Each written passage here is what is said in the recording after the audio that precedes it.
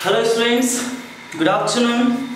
Welcome to the online class of Class 10 Social Studies organized by our Himali English Boarding School. Again, as usual, we are gathered here for having some chat on one of the specific topic as usual. Today again we have one topic that is the first chapter of second unit of Social Studies Class 10, that is Development and Infrastructure of Development, and among that today we are going to discuss about sustainable development. What? Sustainable development. Dear students, in our last class I have given you some of the highlight about Brundtland Commission. Which has given the definition about the sustainable development in the better way. Dear students,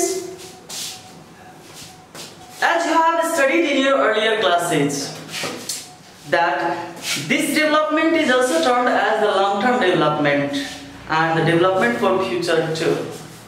Why this development is also termed as the long-term? This definition will better prove. This definition will better give you the information or proof that why sustainable development is also termed as the long-term development. So let's go through the definition.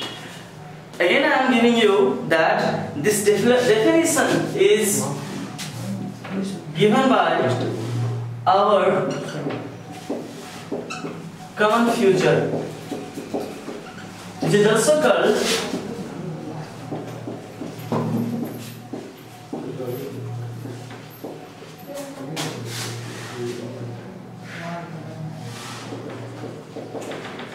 Brundtland Commission. This definition is adopted, is gathered, is obtained from our common future. This one is one of the commission that is called the Brundtland Commission. Which commission? Brundtland Commission. This definition talks that developments, it means such positive and progressive change. Such positive and progressive change that meets the needs of the present. It means whatever the progressive change which is being done or which is being adopted at present is fulfilling, is adopting or is fulfilling the needs of the present generation. Not only that, but also it is not harming. It is not harming any other resources that the ability of future generation will be collapsed. It is not compromising. Such development is not compromising with the what? With the ability of future generation. It means this development, this progressive change is not harming. It is not collapsing. It is not collapsing the ability of future generation. It means it is also thinking. It is also thinking for the future generation, for the needs of the future generation. I mean to say, such development which meets the needs of present generation, which fulfills the needs and demands of the present generation, and also it never compromises.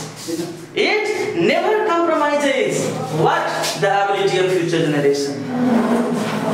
It has never compromised the ability of future generation. I mean to say, it has never harmed. It has never harmed. It has never collapsed.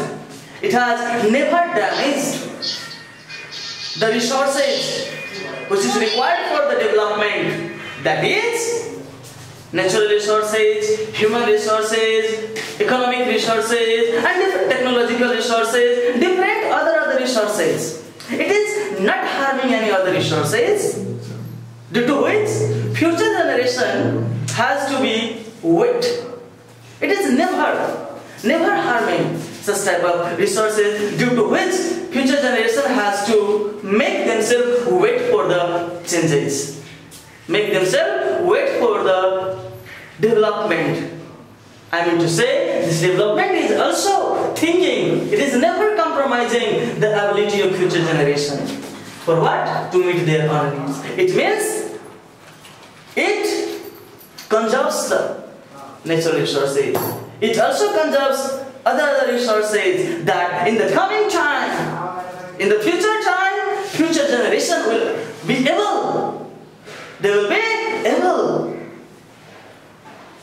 to maintain their needs, to fulfill their needs, to fulfill their needs. It means such type of development is termed as, which type? What development? Sustainable development. They are called the sustainable development. This is the definition of sustainable development according to our common future, which is also called the Brundtland Commission. Which is also called what? Which is also called the Brundtland Commission. Dear students, why we have to adopt sustainable development? Why? What is the difference between other and this development? What is its objective? So let's discuss about the objective of sustainable development. At first one, it helps to reduce the poverty of any place. It helps in the poverty reduction. It helps in the poverty reduction of any place. It means it helps to alleviate, to reduce the number of poor people. Number of poor people from that specific geographical area. Yes. How? By providing what? Different type of facilities, different type of opportunity. Different type of opportunity to make themselves able for what? Economically active. This is the development which is making the people economically active. And you better know, if the population of any place becomes economically active, it means to say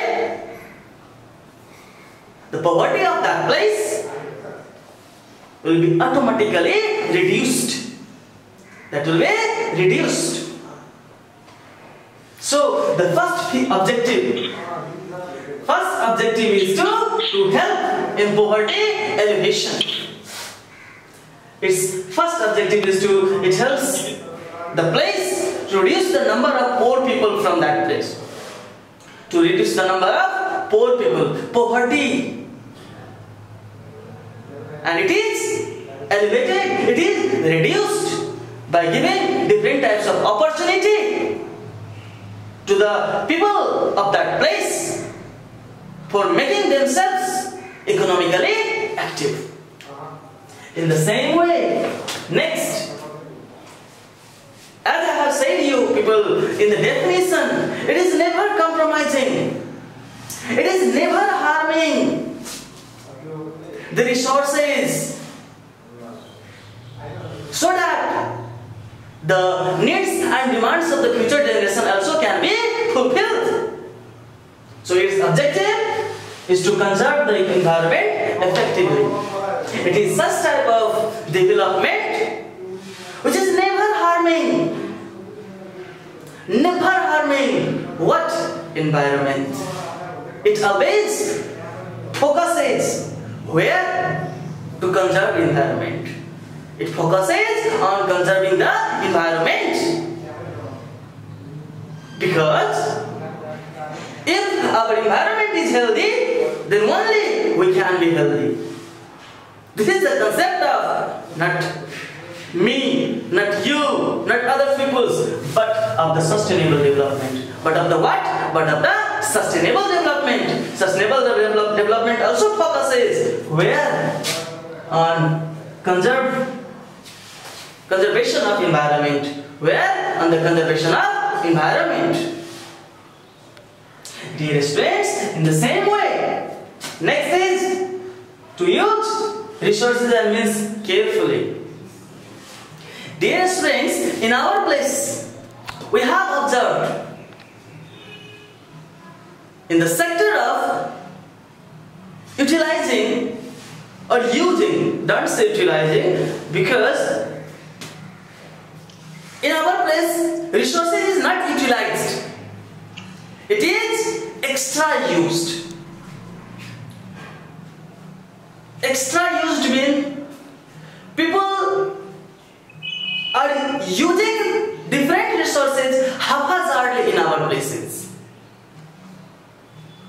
You better know if the resources of our place will be used haphazardly, one day the resources, means and resources will be collapsed fully, and for the fulfillment of future needs